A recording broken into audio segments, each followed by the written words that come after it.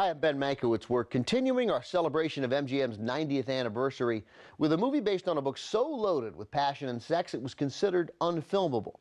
Ultimately, MGM decided to take the chance and make the movie, and sure enough, it's loaded with passion and sex, but with enough discretion to survive the censors.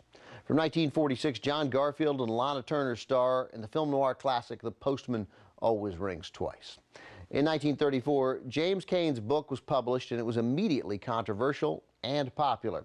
So it was quickly optioned by MGM, but no one knew quite what to do with it.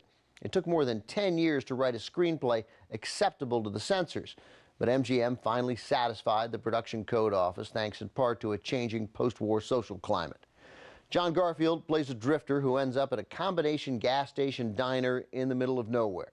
The owner offers him a job, which he turns down until he catches a glimpse of the owner's wife, played by Lana Turner. She gives him a look, and he starts on Monday. Postman completes an impressive film noir checklist: passion, murder, betrayal, a femme fatale, even voiceover narration. What else could you ask for? It may be boilerplate film noir, perfectly executed, mind you, but you don't normally associate those characteristics with the gloss of MGM. Ultimately, the movie succeeds for many reasons. Principally, though, it's the chemistry between Garfield and Turner. Garfield gives a complex performance as a bad good guy, or maybe he's a good bad guy. We can't really tell. And Lana Turner demonstrates why she was Lana Turner: alluring, sexy, mysterious. From MGM in 1946, one of the studio's biggest hits of the year, The Postman Always Rings Twice.